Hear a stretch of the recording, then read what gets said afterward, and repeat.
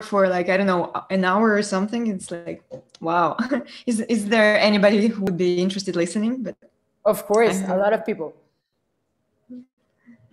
A lot of people are, and a lot of people will. So now you can feel comfortable talking about your for like, work. I don't know, an hour or something. It's like, wow.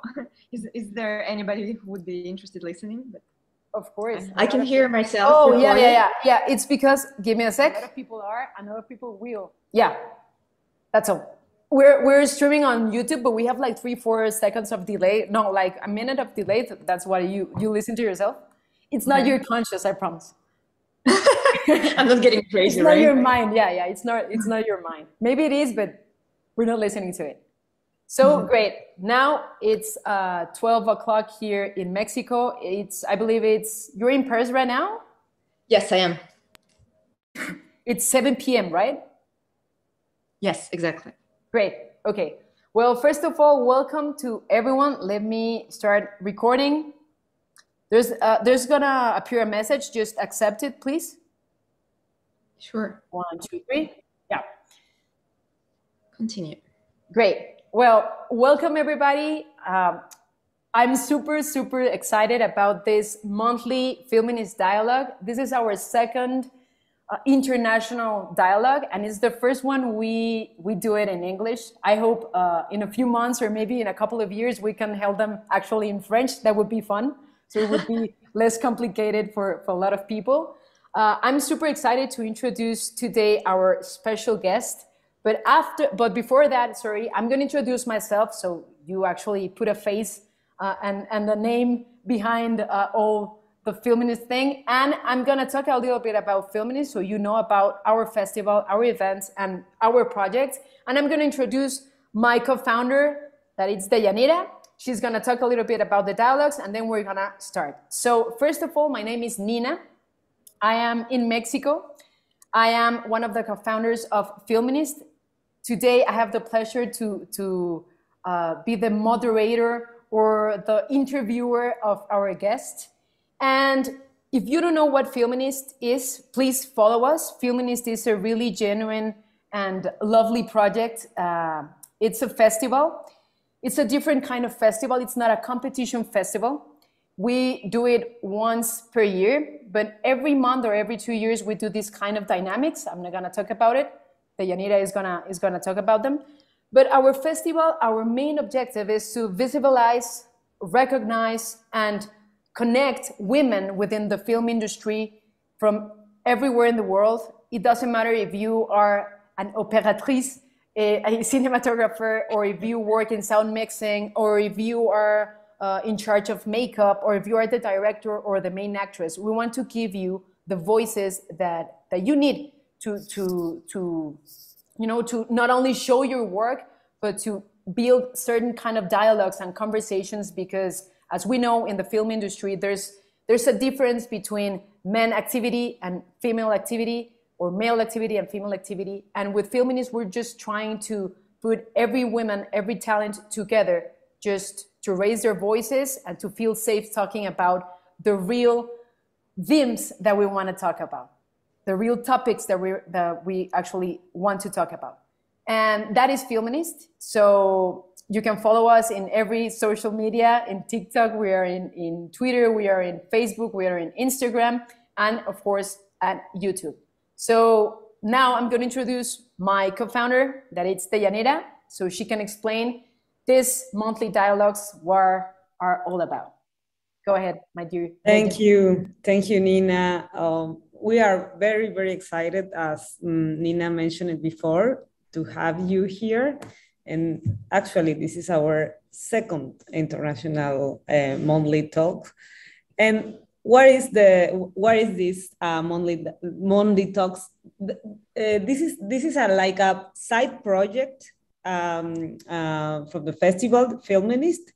In our Feminist monthly talks, we promote virtual dialogues between women in the industry, and together we talk and we share our experiences, and we organized ourselves to keep creating.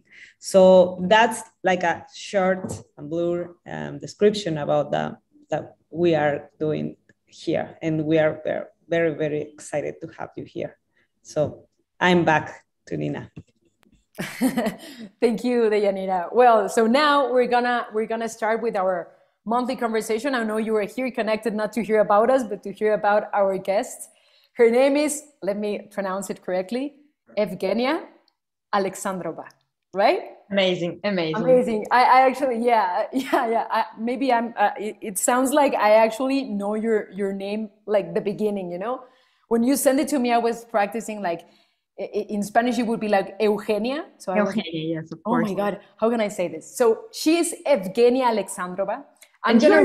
You're doing better than most of the French, because they usually say like Evgenia, Eugenia, Eugenie, like all different types of my. Oh, really? Oh, yeah. Thank you. Actually, I wanted to ask you, at Instagram, you're like, I don't know, it's Genia. You pronounce it Genia. Oh. Yes, because I'm of the Russian origin, and we have like long and short names for each name, basically. Okay. So Evgenia is my full name, but like it's kind of an official one. And Zhenya is like a short one. And all of my friends, my parents, and everybody call me Zhenya. So yeah. So basically at the beginning of this Instagram account was my friend's unofficial photo album account. Yeah. But, like more and more people from the profession started to getting to me. And so everybody's asking me the same question, but like you can call me both. Evgenia or Zhenya is good. Okay, so you don't care. It's Evgenia or Genia? Yeah, as long as it's not Evgenia, it's good. Okay, Evgenia or Genia. Okay, it's amazing. And Alexandrova, it's fine, or? It's amazing. Okay, great. You have a really good pronunciation. Oh, thank you very much. I've been practicing. I wasn't joking. And let me just read about your career, because I've practiced more to to pronounce those. So I'm gonna read a little bit about her short bio. After her studies in cinematography at the French school La Fémis, Evgenia works both as director of photography and director. For her end of the study, she did a film called Svalbard.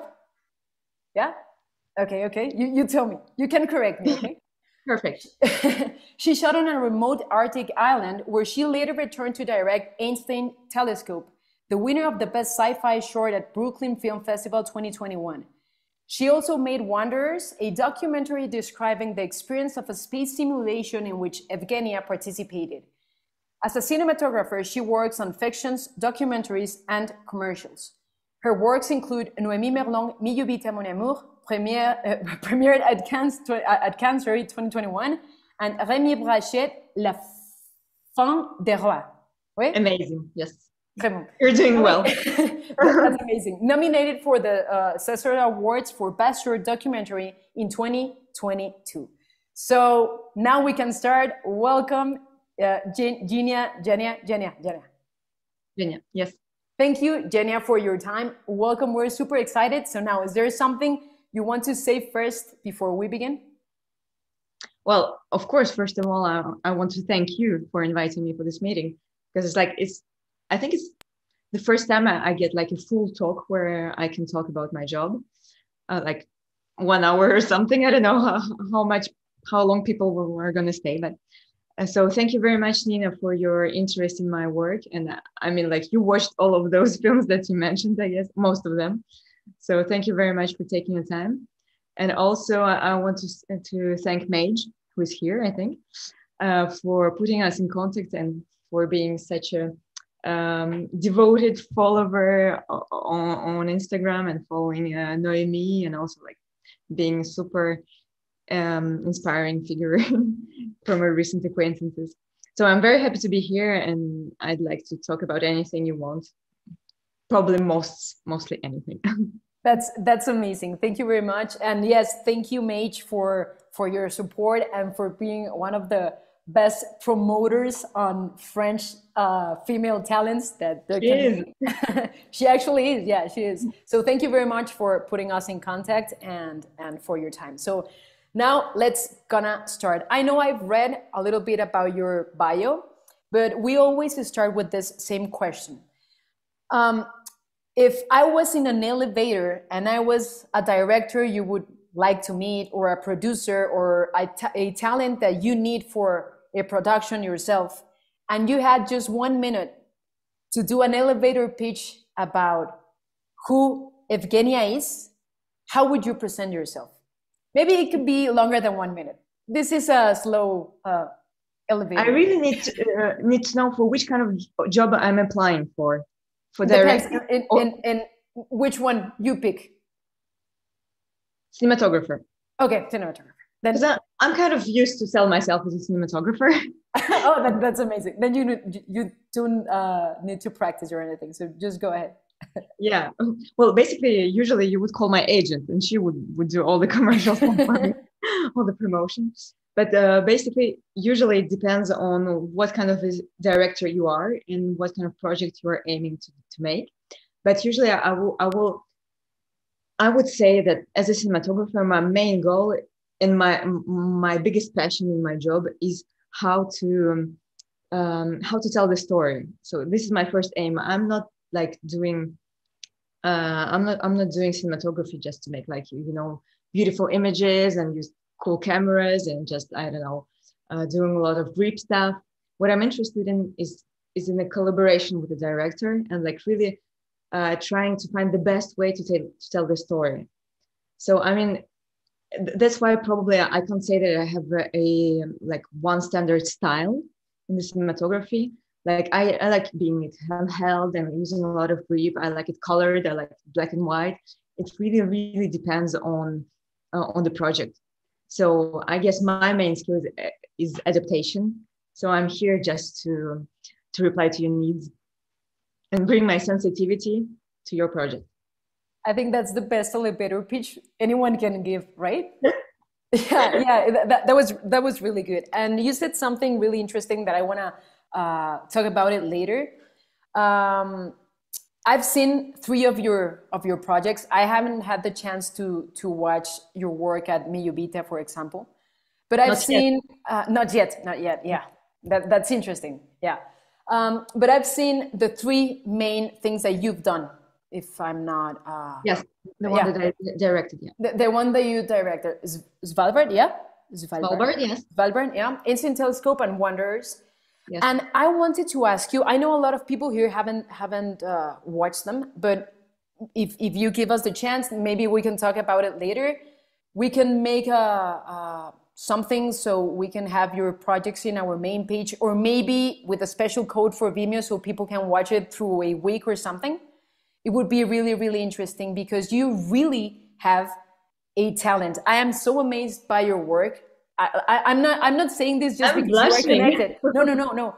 I'm in love with cinematography and with films and everything, but the job that you do is really amazing. And you have a special touch that I found that is through the colors and through certain kind of framings that you do. I think you like a lot of spaces and stuff, like open spaces or cold colors sometimes, but we're gonna talk about it later. But the first thing that I wanted to ask you is, how did you came up with the idea of the 3 of your main projects? If you can tell the story of each one of them, okay, because they're really interesting. The plot of the 3 of them, they're quite interesting, and I have a couple of theories, but I'm gonna ask them in a few minutes. So I hope people you are comfortable because it's going to be a long story, but definitely that's why you're here. Yeah. You can talk everything you want. Okay, good. So all of the 3 projects you mentioned, they are connected. There is a special link between them, even though it wasn't planned like that. But so I can tell you the story. So I studied at La Femis, this cinema school in Paris, and as the end of the studies project, we had to make a film that would be connected with our written work, like 70 pages on whatever topic we feel is connected to cinematography. And I felt like really strongly I wanted to film the snow for my end of the studies movies. And I have this passion for Scandinavian countries, but I really want to find some like really special place and go there. And one day I was Instagramming, so I was scrolling my feed. And then I saw like somebody posted a picture from Svalbard. So Svalbard, for you to know, it's 1,000 kilometers from North Pole. And it's an island in the middle of Arctic. And there is located the world's northernmost town. So the people who live there, they're like basically the closest to the northern hemisphere. So immediately I fell in love with the pictures of that place. So I went there. It's actually, it used to be very easy to go there, and now much more complicated since the COVID times. But still, it's kind of easier than it sounds like going to the northernmost town. So I went there for scouting, and then I came back in March 2016 to film in there. And I didn't really have the clue of what I was about to film. I knew I wanted to make a documentary about the place. And the main challenge for me, generally, as a cinematographer or director, and especially for those 3 films, is talking about what I feel. So my main job is to translate my feelings into filming. And it's like not obvious at all. Like, you know, it's like, it's something you feel, you sense inside yourself. And then you just try to put it in images and sounds and make people feel emotions. And it was kind of a hard job to do. So we filmed in Svalbard, and I really like fell in love with this place. Something really incredible happened to me there. I like, you know, it's like only nature, and nature is wild. You have like 2,000 people living there and 4,000 polar bears hunting around. So yeah, very, very quickly, like you go out of town and the nature reminds you of who's in charge there. So yes, I got really, really like, I had this very strong feeling of connection to something bigger than me over there. Like, I don't know, like, you know, this cold nights with snow, and you see the stars and you see the northern lights, and you're like, I feel like I have no more intermediary between me and the universe, between me and the source or something. Somebody calls it God or whatever, but like, I feel like I was on the direct line with something like really great, you know, and it has inspired me so much. So we filmed there for 3 weeks.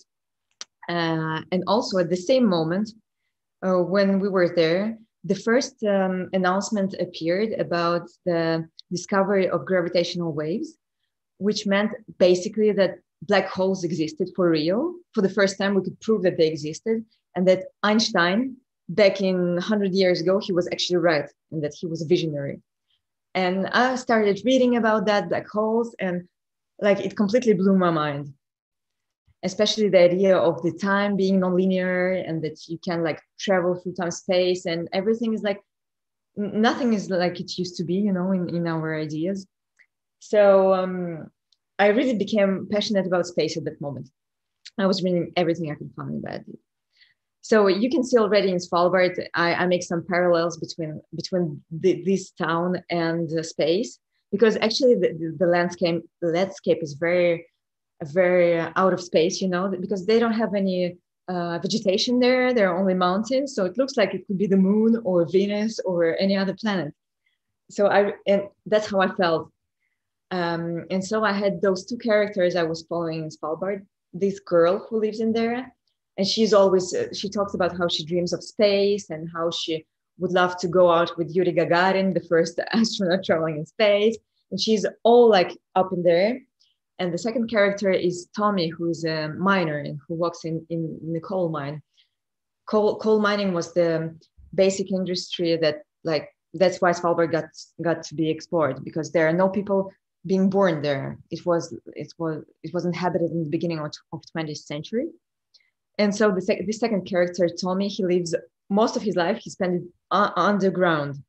So I really wanted to do this like a 3-level story about underground, like land, yes, and up in the sky. So that was the idea. So that's how I got contaminated with the space fever for the first time. And I started reading about it. And then my film, this documentary, was screened at La Cinémathèque Française.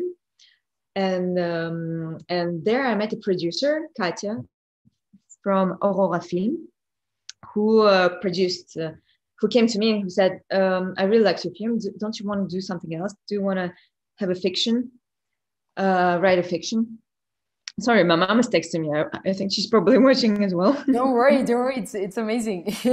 Answer to your mom. Their priorities. Yeah, of course. I'm just gonna send her the link. Sorry for this. No, don't worry. It doesn't matter. It's okay. I'm sorry, I coughed. So yeah, so that's the first story about Svalbard. Okay. That's how I met my producer, who asked me whether I wanted to do a fiction or whether I have any plans in directing, because basically it was my cinematography end of the studies movie. And I actually wanted to make a fiction happening in Svalbard because I was really passionate about the place, but I didn't know what exactly to talk about.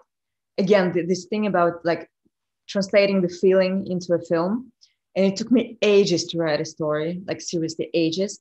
I really like the film Interstellar, which talks about time and space continuum. And I really like the message about love, traveling through time and space.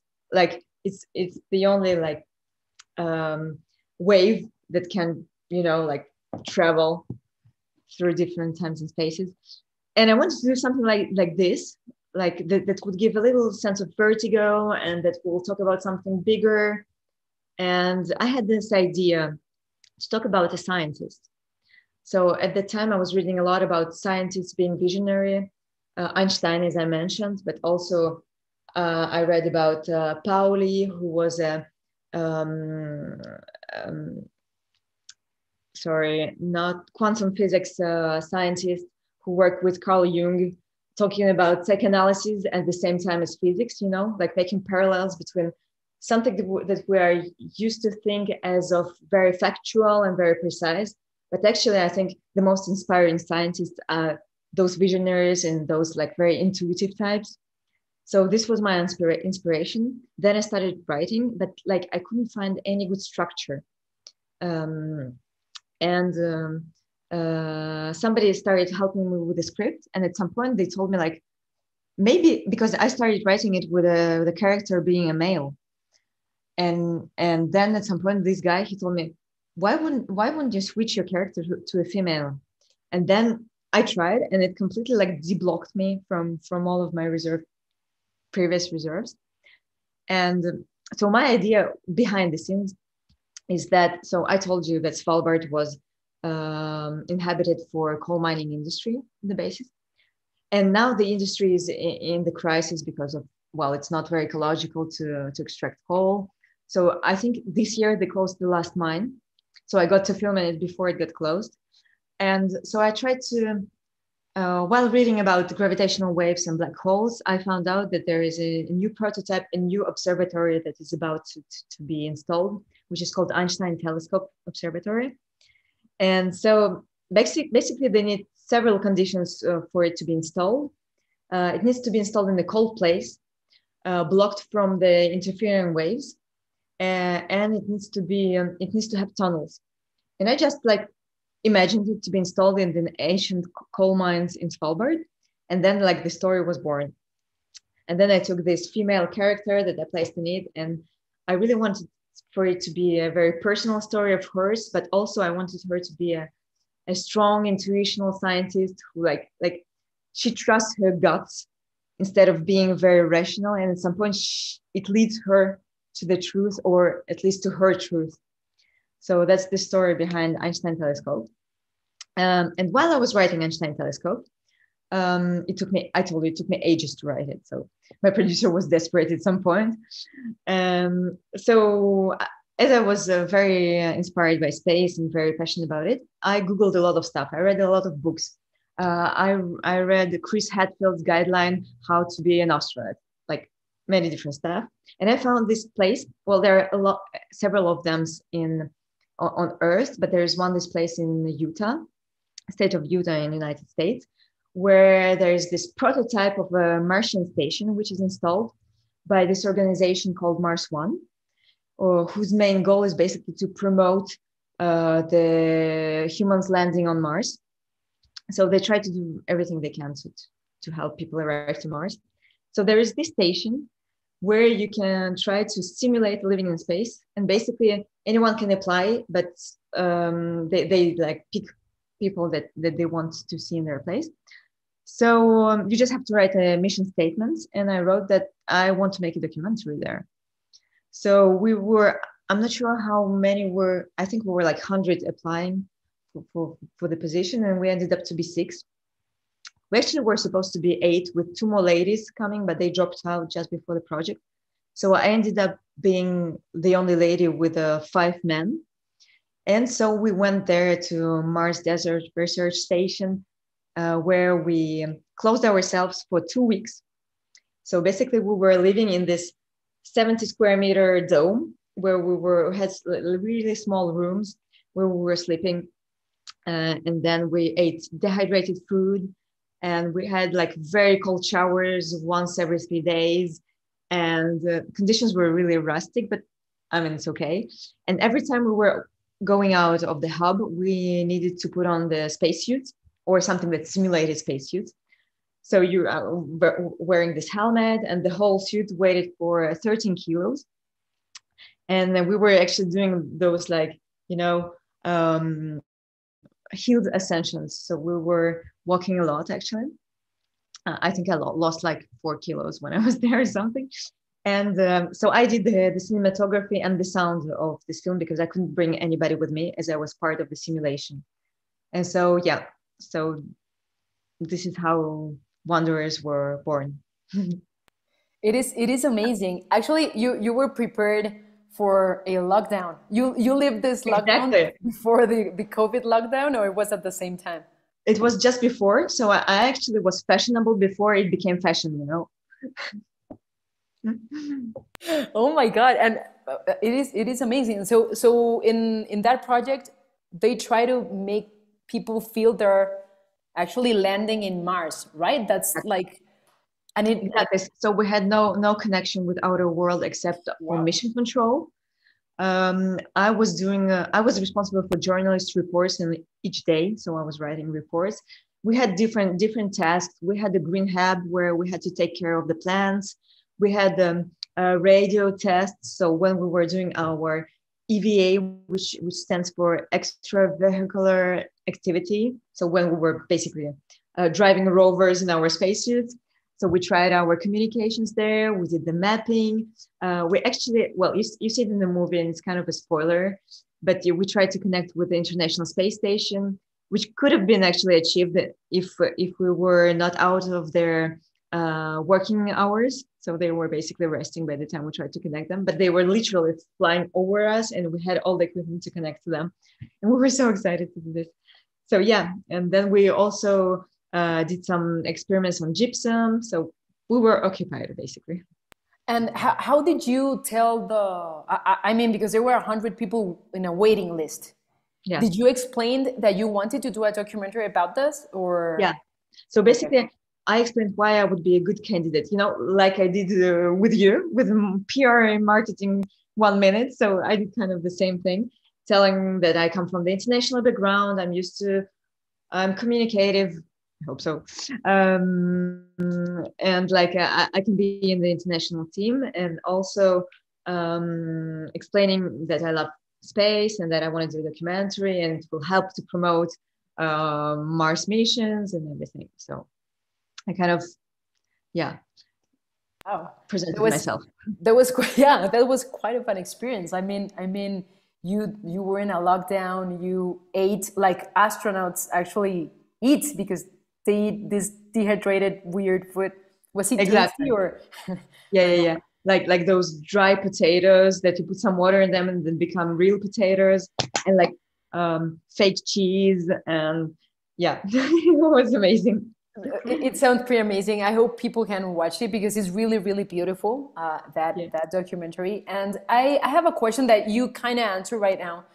I noticed that you actually have this kind of fixation with the space and universe. I mean, it's obvious in 2 of them, but in the 3 of them, you have this touch that actually make you feel like this small thing inside a big universe, but that we are connected. Because that thing that you're saying, I felt it in Einstein's telescope. I felt like if I was the girl, even though I am not a scientist, even though I'm not there, I'm not trying to find what she's trying to find, but you made me think a lot of things. You made me think about how after you achieve something big in your life, then the other thing, if it's not as big as the past goal that you did, how can you be grateful, you know, just as big as the past goal that you achieved? And I came with that idea and with that thought after watching the three of them, one after the other, because I believe in wonders. There's a dialogue when someone is talking about when an astronaut goes out, then you come here to Earth and know what? I mean, you've been to space. What else? And maybe we are not astronauts, but it's kind of fun because I know every one of us have felt like that with some achievements in our lives. Like, I mean, I went to space. So after that, I don't know if I feel kind of empty. Is that the feeling that your main character at Einstein Telescope kind of has? I hope not. Okay. In Einstein Telescope, she kind of got to know a real feeling for someone, but who disappeared. Well, in my imagination, they never meet for real, and they actually only talked by the radio with this, you know, that they became the closest persons to each other in the world because like they were talking to each other every day. And with this delay, so when he disappeared, she didn't even know he disappeared for some time. So I hope she's not feeling this way. And my idea was that in the ending of the film, she like comes into peace with herself and with the situation and with the story, I guess. But that's funny that you mentioned this. Yeah, I was about to answer. Yeah, that in Wonders they talk about this astronaut Michael Collins who was orbiting around the moon, I think, while the two others landed. And he got a really huge depression. And also this character of Mark, who was our commander while we were in the space simulation, he went for 1 year to South Pole, sorry. And he was really depressed when he came back. Like, I mean, when you spend so much time living at the edge of your capacities and in such a special place, like, how do you come back to like boring everyday life? And I guess, well, psychoanalysis is my other passion. So, yeah. So I guess for me, it took me ages to get to enjoy my life, like in everyday things, in small things, you know. And I understand, like when you do something major and you come back to something what you might call primitive or just like basic, yeah, it can be very sad. But I guess we can do more major things after. I mean, space is not the only thing. You can go underwater. You can go, I don't know, you can go to some really crazy places if you look for them. So you can go inside yourself. That I think that's the biggest universe of all, right? That's the longest journey. Yes. Yeah. That's the longest journey. That's really, really true. So space and universe have some special meaning for you, like in an emotional way, or just a fixation that you like to tell stories about those topics? Absolutely emotional. I mean, I'm more of an emotional person than a brainer or something else, or sensorial. I'm really, you too. Oh, I'm glad. That's why we connected. So I'm very much emotional, and my first emotions about space, they were born the day I went to Svalbard, the story that I told you about. So that was the beginning of it. And it's absolutely, to me, it's absolutely, space is mind blowing. And I just like, it makes me feel very reassured knowing that there's something bigger in this universe and that I'm connected to it. So yeah, it's absolutely emotional. No, nothing rational about it. Yeah, I wanted to know that because I know it's quite obvious because of the plot of the stories, but you have that touch. I don't know if in every project you do, you portray this visual things that connect you to space, because it's not only like filming the stars, right? It's just how you see the landscapes and everything. I noticed that in the three of your works, because I think you do have a style. I don't know how to define it, but you have this kind of visuals that just make you feel that we are a small part of this universe. It doesn't matter if the story is not about it. You have that touch in framing certain landscapes or things that you feel like that. I don't know. I feel like that. I don't know if for example, Mage that I know that she's watched your projects too, if she felt like that too. But if you were trying to portray that and to make people feel that, let me tell you that you actually did. So that is quite. I'm so happy you're saying this. Yeah, yeah. I feel like that. I'm being super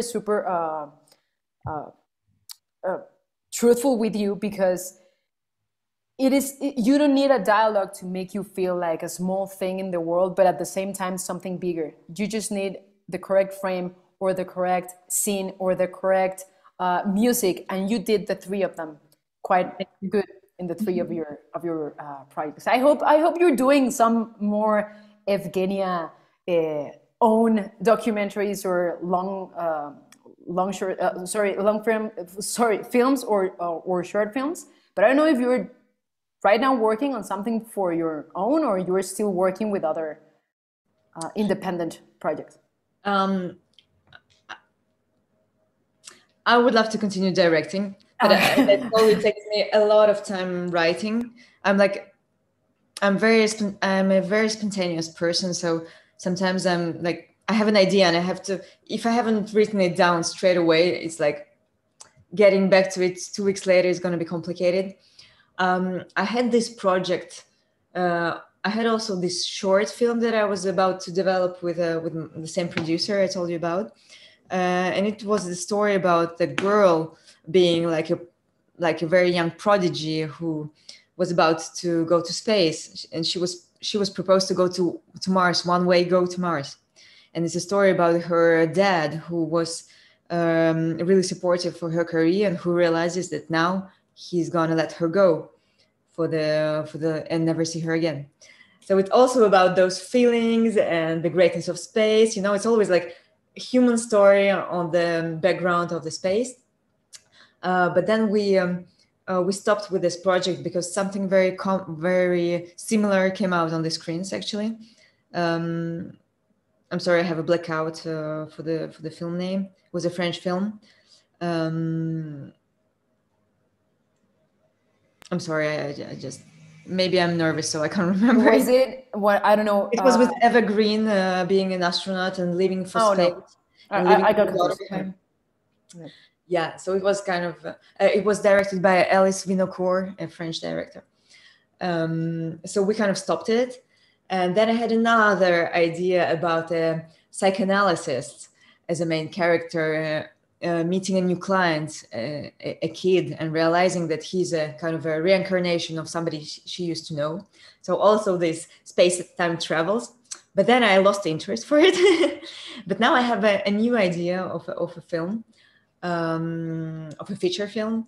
It's still like kind of developing in my mind, but I haven't started writing yet. So I'm not spoiling it before. No, don't spoil it. Just keep it in your mind, and when you have it, you tell us, and of course we will talk about it or screen it or whatever you need. It's amazing. It's amazing how you keep up with your ideas.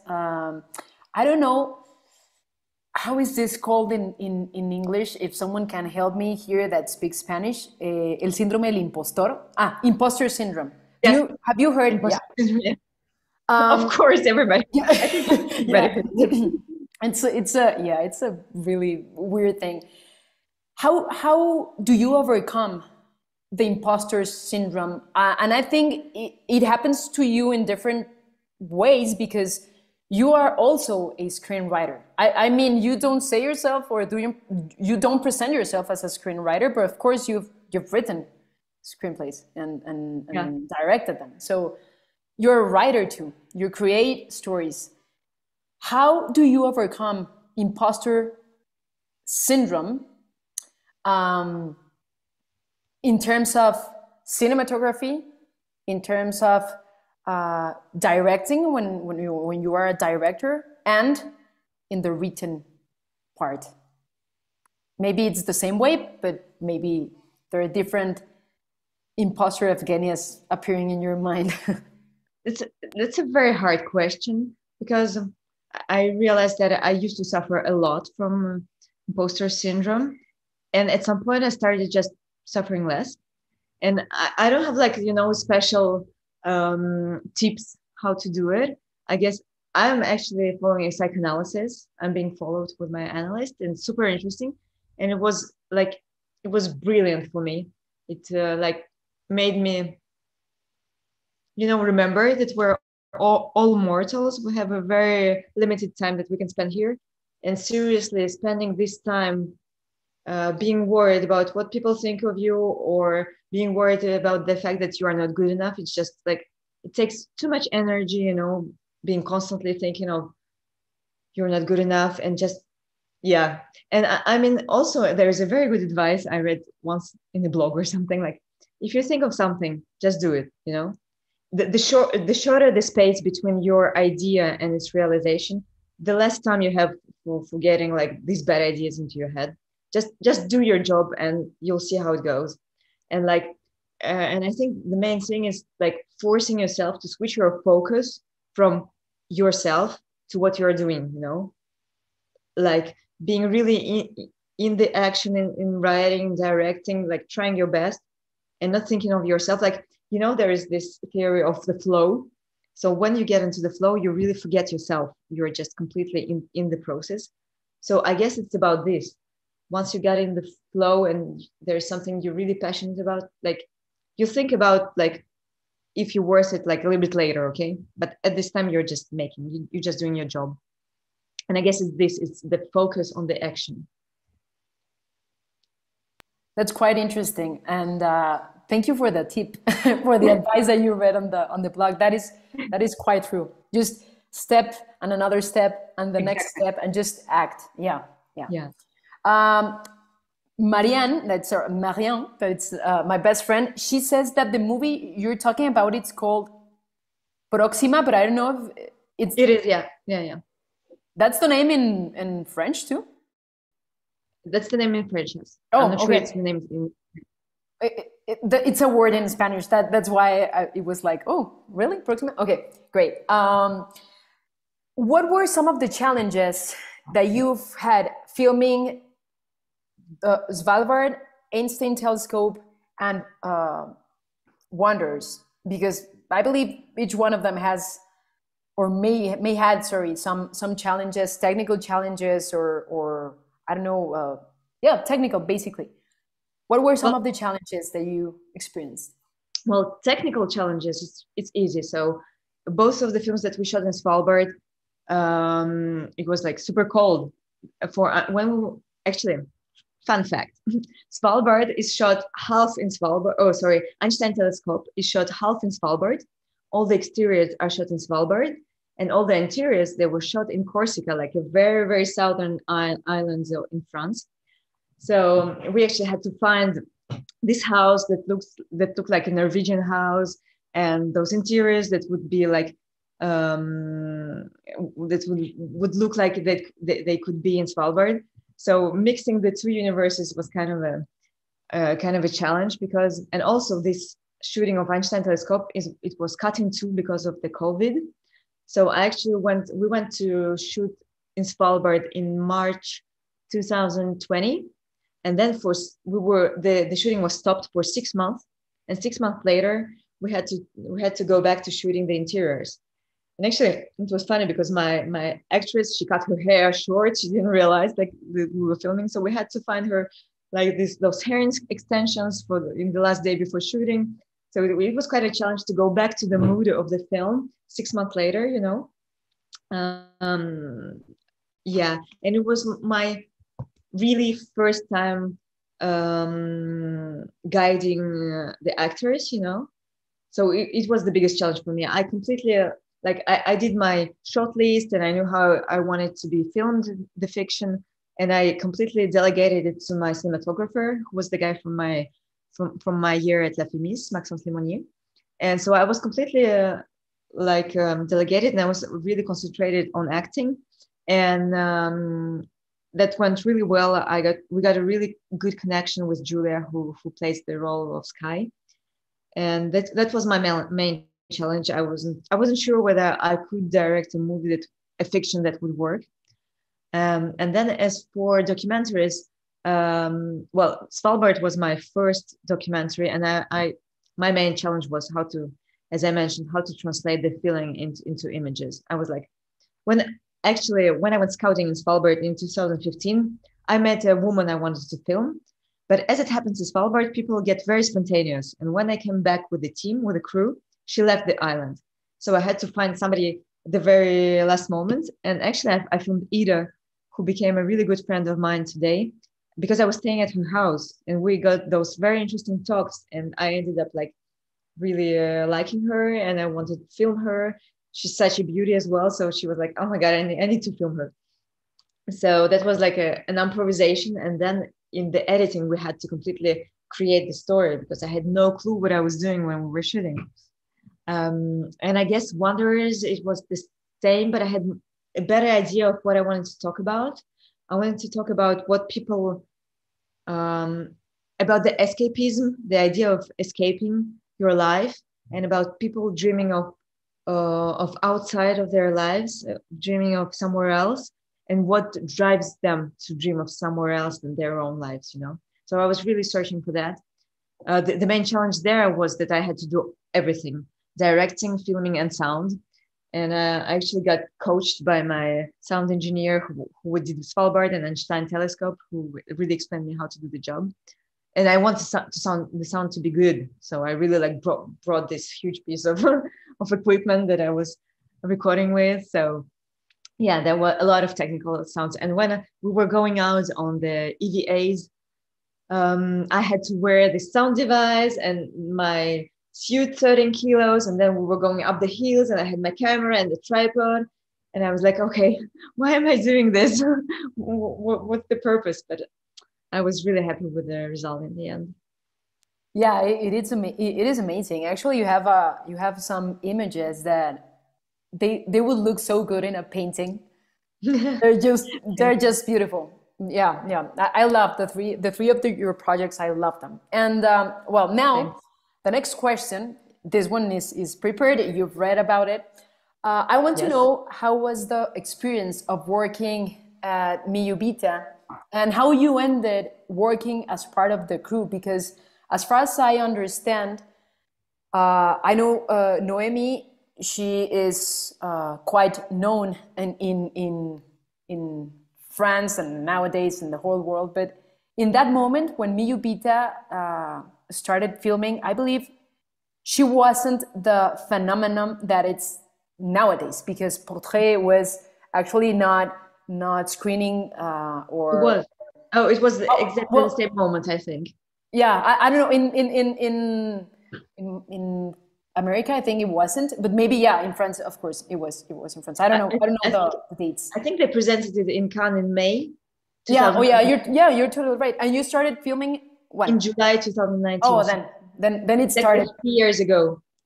Wow, that's amazing. So how was the experience of working in Miyubita and how you ended working as part of the crew? Because I've only seen the teasers. Yes. And everything that all of you girls just put on your Insta stories. And Yeah. as part of Actually, the I have to be clear. cinematography, it looks beautiful.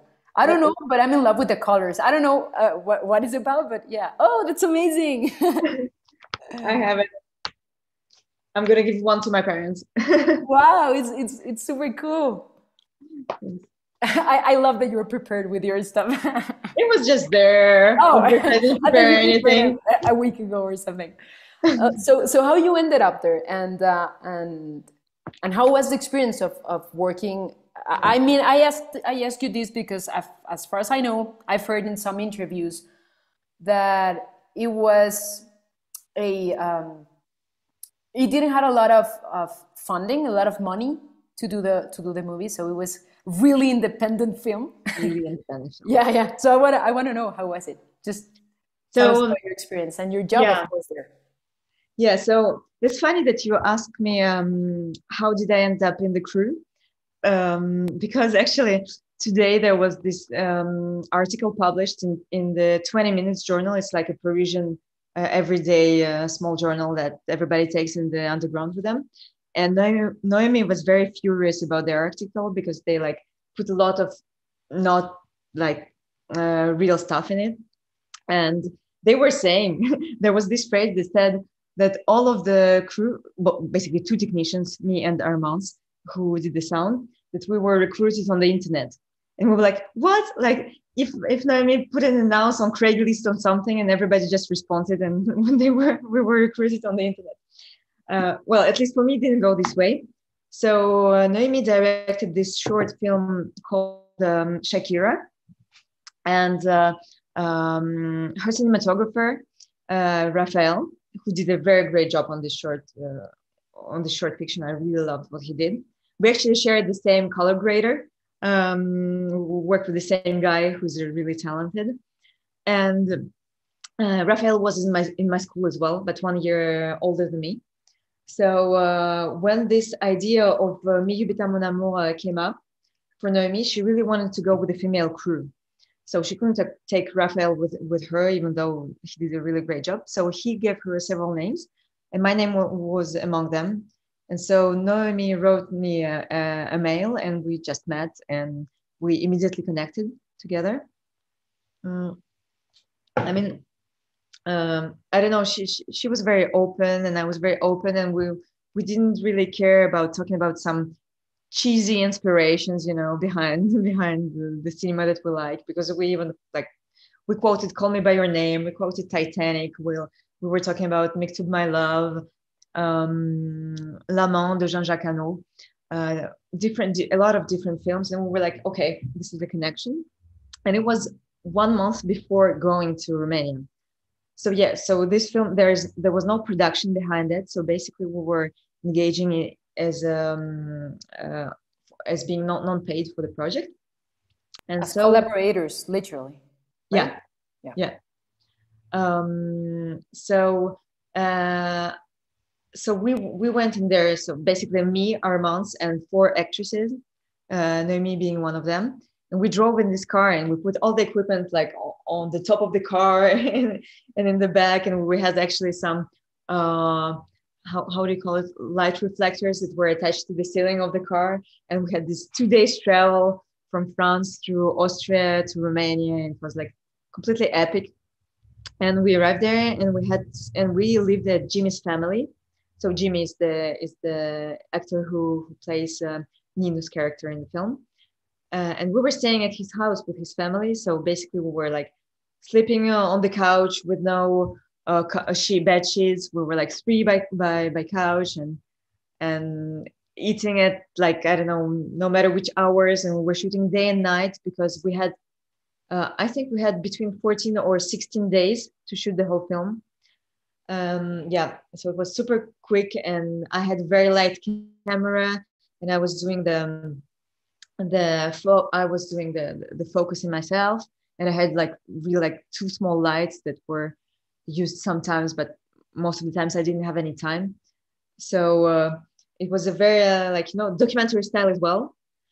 So I could actually I used a lot my skill in documentary being there. So basically we had this script, you know, where we knew like main directions where we go, and then like at some point, like just there would be like 4 actresses and actors just in front of me, and I would have just like film what was going on, you know, their discussions, and we really didn't have time to put the camera like to do, I don't know, 10 shots per scene. We didn't have time for that. So they were, for example, discussing in front of me, and I was just like following their discussion and looking for some interesting moments, and like really trusting my guts when I was there. And at the end of the 1 shot per scene, we would discuss with Naomi whether we need to do some special shots for any special moments, or whether it's actually editable, what we filmed, like if it's going to be a film or is like not going to be watchable at all. So it was I don't know, it was a bet. We didn't know whether it would be a real film or not. So we were like really just doing our best at the moment. And everybody kind of participated in directing. The atmosphere was very friendly. It was really like a film created in between our group, you know, like we were all co-creating together, and the energy of the group was amazing. And I guess that's why the film ended up being a film and going out in movie theaters, because just like, I don't know, it tells something about the state of mind we were when we were filming there. Yeah. if you have any more precise questions about the filming. I've, as I said, I haven't seen it actually. We want to have Noemi here in Mexico, actually, in the festival. And it would be amazing to screen Mi Lluvita and everything. But as far as I've seen, a lot of comments are about the cinematography, the colors you used. I've read that it was filmed in summer, or the story is okay. It's in summer. I was reading that you had that magic of making everyone feel like you are in summer, even though you don't watch it maybe in summer, like the colors and the atmosphere. And now I want to watch it, not only because I admire Noemi and Sanda and everyone, because I admire your work too. So I wonder how it would look actually, but we cannot watch it yet. I think it's going to be premiered next week, right? On Wednesday it's coming out in French movies. Only in French movies. We need to wait. Yeah, but can you imagine, like 3 years later after filming, it's going to be premiered? 3 years later, that happens a lot, right? Yeah. That it's a difficult part, you know. I believe that having your project in your mind and doing all your effort, and you finally watch it. I mean, but you finally have it, but you have it 3 years later. Yeah. How long did it take for you to finish Einstein telescope? Because you said it was a lot, ages. A lot of writing, yeah. So I started writing it, I think, in 2016. Yeah. Then it was done writing in 2019. So 3 years of on and off writing, because I was still working as a cinematographer, so I didn't have that much time to write it. And then so we started filming, and then we had this 6-month blackout because of the pandemic. And then I think maybe 4 months more post-production. So I mean, short movies are taking as much time as the feature films in the end. It's a very long process. So it took a while too. Yeah. But finally, it is out there finally. And as far as I understand, you tell me if I'm wrong, your work with Armance, it's her name? No, I don't know. Yeah, I pronounce it. You pronounce it really well. That's I feel blush right now. So your work with her, I believe it took you to the CST in Cannes, a new category, as far as I understand. But I don't know if I'm wrong or if I'm correct. Can you repeat it? I don't know if it's a new category. Oh yeah. Well, the year that you actually won, won, right? You got the. No, it was Armance who won it. Oh wow. Well, anyway, it's the movie who won it. Yeah. It's the same family at the end. So, can you tell us about the CST in Cannes? What does it mean, and how do you felt? Yeah, because you were interviewed at the official Cannes channel. Yes. I actually watched it. Thanks. So basically, CST stands for Technical Superior Commission. So basically, it's an organization in France who. How would I put it? Who unites everybody who works in the film industry and who is like director of photography, sound engineers, and all of the technical departments. And its mission is to create dialogue between the departments and to talk about the innovation in different departments. And it's a very great organization to be part of. And basically, since I think 1952, they have been given the prize, which used to be called Volcano Prize, and then it was called the Best Technician Prize. So basically every year they pick a person from an official selection, for example, set designer or sound designer, sound engineer or cinematographer, and they distribute a prize per year. And then the last year when we were in Cannes with Mi Lluvita, they created a new prize, which was called the prize for a young technician, female technician.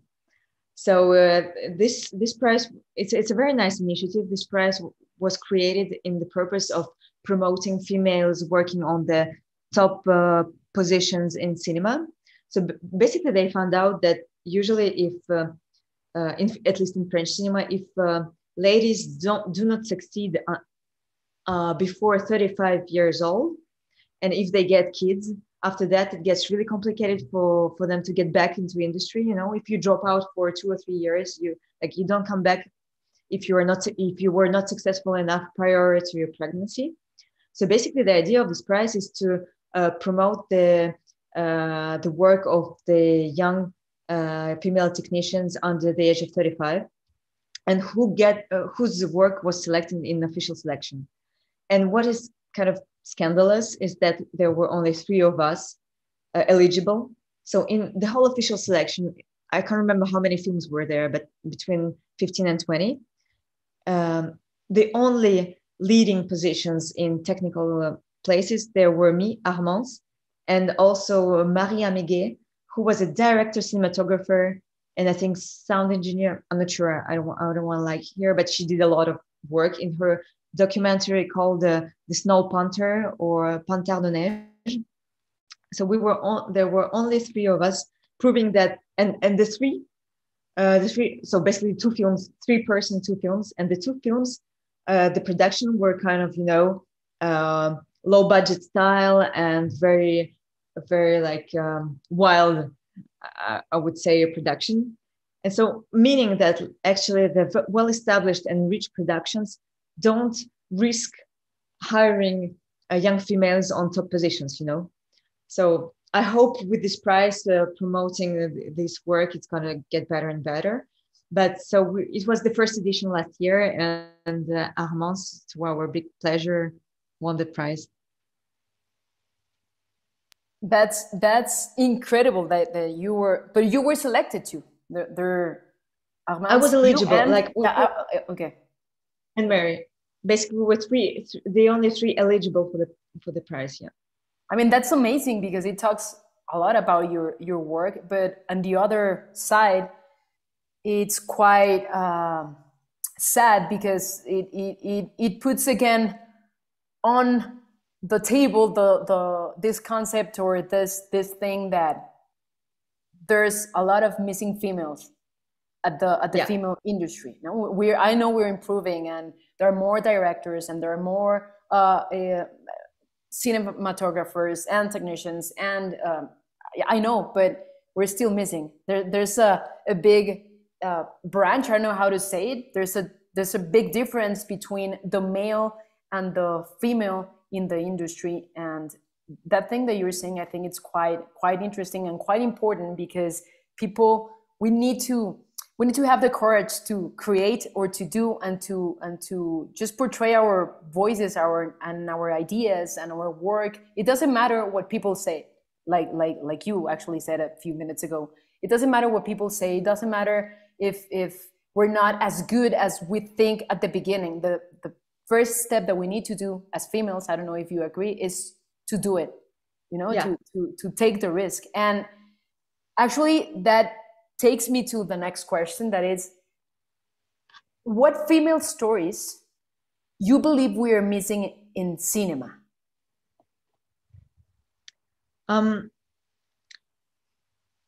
Me personally, what I'm missing in cinema is stories about contradictory women, because I feel like we're starting to have a lot of superhero female characters, or super simple characters as well, female characters.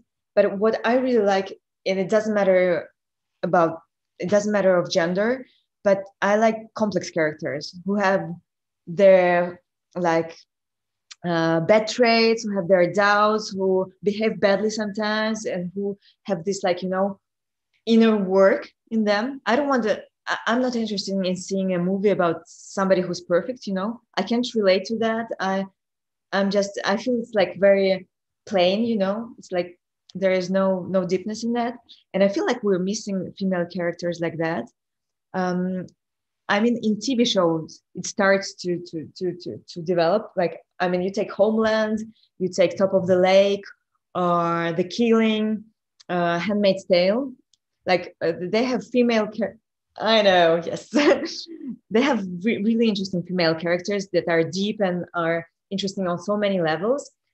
But I don't know whether you noticed, but most of them are journalists or detectives. Like if any other job never existed, but I really want to bring it to the cinema and really like exploring more outside of those two positions. That would be something that would interest me. That is quite interesting. Non-perfect yes. characters, right? Complex characters, yeah. Complex characters, complex stories too, because complex characters bring complex stories too. Yeah, but still being human, Yeah. So now you can write the next complex character and the next complex story for cinema. Yeah, it's amazing that you say that because I believe that we as females, we want to see different stories out there, like the famous expression of female gaze. Yes. How we portray things and how we talk about things and how we create things. And so the concept that you're saying, I think it's quite interesting. And last but not least, I have another question. I didn't wrote it to you because I want you to think about it. If you could tell me one of the best advice that you've ever received in your life, what would it be? Concerning professional life? Concerning, it could be professional and it can be personal. If you have one that applies to both, it's fantastic. You can think. Yeah, you can think. Can you put like some music for thinking time? Yeah, of course. Yeah. Yeah, of course. You can think about it. And while you are thinking about it, I want the people that it's here in the Zoom meeting, because we have people in the YouTube, our YouTube page, but I cannot see it. If you have any questions that you want to ask, please start writing in the chat. Do you have more time? I'm sorry, I do, yeah. Oh, okay, that's fantastic then. So if you have questions here in the public, please just write here in the chat while Evgenia thinks about her answer. Actually, I mentioned that I'm a huge fan of psychoanalysis and psychology in general. Yeah. I just can't find any precise phrase, but definitely best advices in my life, best pieces of advice in my life, they came from my best friend, who is actually online now. I can see her. It's Natalie Powers. Hello, Natalie. Hello, Natalie. She's actually my best friend, and she's based in London. She's an amazing doctor. And like every time I have a doubt, I just call her. And she's also a feminist badass, She used to study politics and she became a doctor today. And like, if I need a piece of advice, it always comes from her. The best pieces always come from her. And basically it's always about like mind your own life, I guess. It's about like just enjoying things you do in life. And I think it goes back to the question about the imposter syndrome, like at some point, like life is too short to spend it on doubting or on caring about people who don't really care about you, and same for work. I mean, there are a lot of stories in the industry about like women working in cinema being treated like, I don't know, facing discrimination and something. And I just like, for me, I just like, I guess I don't care. Like if somebody tries to discriminate me, I'm just like, I'm moving on and I'm continuing doing my job. And I guess for me, it's the best attitude. Just like keep calm and keep on with your life. Something keep like that. And keep filming. I mean, and there's this phrase which means, and this shall pass. Everything passes, and just try to enjoy it every minute you can. Wow, two great advices actually. I'm sorry for going to some philosophical stuff.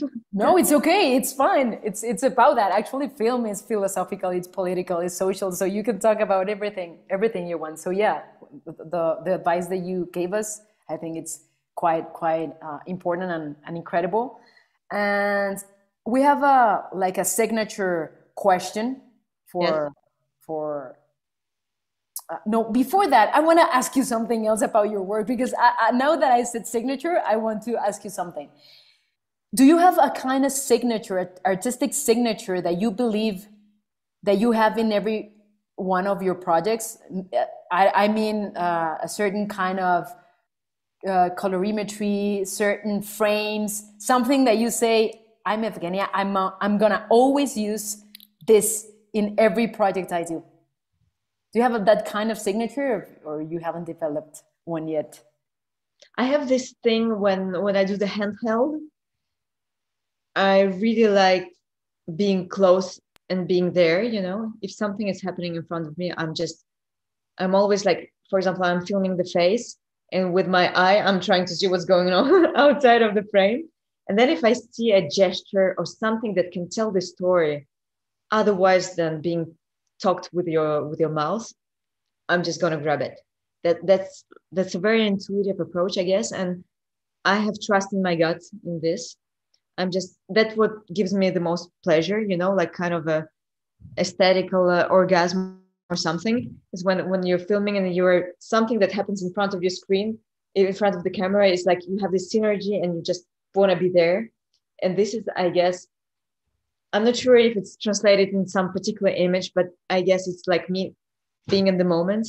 And I guess this is what I would call my signature. Your essence, your signature. Yeah. Okay. That's amazing. We have a question of your best friend.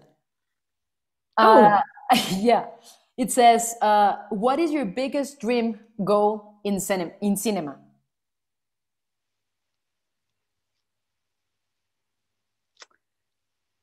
I'm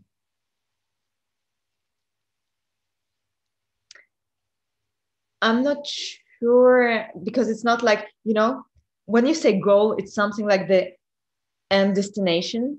And I don't like thinking of destinations. I like thinking about path and about process. And I really want like continue enjoying and feeling more and more those aesthetical orgasm while I'm working, and being useful to the story. And always, what I like about cinema, like my brain boils when I film. You know, I'm constantly thinking how to tell the story, how to put myself in the best position to tell the story. And I love this feeling. I love my brain being challenged, and I just hope I can continue doing that. Not diving into some very, very well-paid commercials, you know, where you're just doing some aesthetics and not like deep brain thinking. And I hope I can continue doing that, and I continue to receive inspiring scripts on which I can work. And as for directing, I really hope I can find my voice, which would be also interesting for other people, because like the three movies that you mentioned, basically all three of them, they were more recognized outside of France than inside France, because I think my style is kind of, for example, Einstein Telescope, I think it sounds a bit too Hollywoodian for French authors in French film festivals, so they kind of don't accept it really much. And I really hope I can find some language of mine that would talk to people in France as well, you know. I really hope to find something at the same moment it would still be personal, but finding an echo in people's hearts, I guess, or brains. That is amazing, and you will find it. Thanks. I think it's quite common. I believe if you live in France and you produce and create and film in France, maybe a lot of your work is not going to be recognized in France. It's going to be recognized outside of France. It happens a lot in Mexico. Mexican films, there are a lot of films that are amazing, but you don't watch those in cinemas here. You watch some other, things. And the most important ones, the best ones, they actually have a lot of recognition in Cannes or in Berlinale, I don't know how it's pronounced in English and Spanish, or in a lot of festivals. And that's kind of sad, but I think that's cool too, because you can expand your ideas and your creative way of doing things to some other continents or places. So yeah, I believe you're gonna find your voice and the French voice that you need to find. So French people just accepted it. They're missing a lot if they don't accept. Let me tell you that, guys. So we have another question from Mage. Would you like to work with film, celluloid, and with what purpose? As everything in cinematography, it depends on the story. I mean, there are stories that need to be told in film. That's funny because I'm preparing a feature that I will be shooting in Brazil, starting from September. And the directors, there are two of them, they're used to shoot in film, and it's going to be their first project shot in digital because of the budget. And so our work is, I actually did some tests for them 2 days ago. And my job was to find the look that would be appealing to them, even though they like film so much. So I really tried to experiment something that would be good for them. I mean, I would love to shoot and film, but it really depends on the projects that come to me. So there's that. Now, finally, last but not least, we have our signature question. Yes. Let me think it through a non-regional concept, because we always talk about Mexico or about Latin America. But what do you think that as a gender we need to do to have more equality in the film industry worldwide, as a female gender, actually? Mm-hmm. I guess we just need to go there, and I think like I grew up in Russia, and when I was there, I wasn't feeling that I could have an access to the film industry there. I was like, and it's not because I was a woman, but because I felt like it was like there was a lot of nepotism, and you had to have connections to get in there. But France really opened my mind in that, and like gave me so many possibilities in it. And I mean, I could have stayed in my shell, and not going to do the job I like. But in the end, like, just trust your instincts and just go there. That's what we need to do. But and there are a lot of, there are more and more film directors, female film directors that appear. And I actually frequently get asked by female directors to film on their films because of the solidarity, like the sisterhood. And I think we need to keep that, because it's I mean, you don't have to choose a person for a film depending on their gender, but sometimes, yes, you do. So that's how Noemi picked me for Miyubita, She wanted to go full female crew. So I guess like staying in the sisterhood and spreading awareness, I guess, talking around ourselves about how we feel, how we work, what problems do we face being a female in the cinema industry. I guess that's the most important. Thank you very much. That was the correct answer. Good. Yeah, that's amazing. Sorority at the end, right? Sisterhood, yeah. Sorority. Exactly. That's amazing. Well, I don't know if you, Deyanira, have something else to ask, or someone else wants to ask something in the chat box, please. As far as Feminist can tell you is, thank you very much for your time, Evgenia. I hope to meet you in person. It would be amazing. Actually. I would love to. Yeah, it would be amazing. I'm planning to go on Mars, so it would be great if you're over there. And thank you very much for your knowledge, for your time, for your disposition, and for every single idea and thought and and advice you gave us, because it is really amazing to learn from people as talented as you are, and believe you need to believe that your work is really, really amazing, and that there's a lot of people that would love to watch it, but maybe they don't know it exists. So we hope Feminist, even though we are, as far as today, a small community now, we hope that we can help people to watch your job and to know more about you, because you really have a big talent, and it would be amazing to watch more projects where you are involved, and or as a director, or I don't know, a screenwriter or a cinematographer. But we hope we can watch a lot of your projects from now on.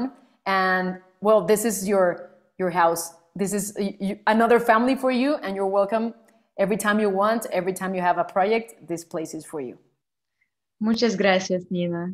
It was actually a big pleasure to talk to you. It went even better than what I was expecting, because we talked about things we're both passionate about, and I had a very great time, and thank you so much to all of those people being present tonight. It was a great pleasure. And I really hope that your festival is going to get bigger and bigger and bigger and get huge one day. So we'll do our best to promote it. And I hope I can come one day. Of course, you're invited. If you want to come to this edition, you are invited to. So maybe you can say, when is it? It's in November. It's November 17 to 19. This year. It's in a small city called Querétaro.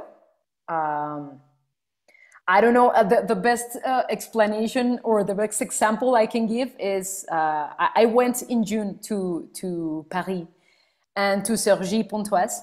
And oh my God. It's kind of similar, you know. Querétaro, it's like Cergy, and yes. Mexico City is like Paris. So our festival, it's in Querétaro. It's a really beautiful city. You are invited. It will be amazing. I can write to you and talk about that later, of course, but you are more than welcome, and it would be amazing to have you, and to have you in every monthly dialogue that we can, or in some other monthly dialogues that we have. It would be amazing to have you as Thank you so much. It sounds amazing. Thank you. So there's someone that it says that thank you, that it worked a lot, that she wants to watch every of your projects. That she's a fan of yours. There's another people writing. So thank you very much. Thank you, Deyanira. I don't know if you want to add something. No, thank you. Thank you all. Yeah. Bon soirée. I don't know if it's bonsoir or bon soirée. I don't know which bon one. Soirée. I don't know why, but bon soirée. Thank you very much, Evgenia. Thank you, everybody. I'm gonna end up this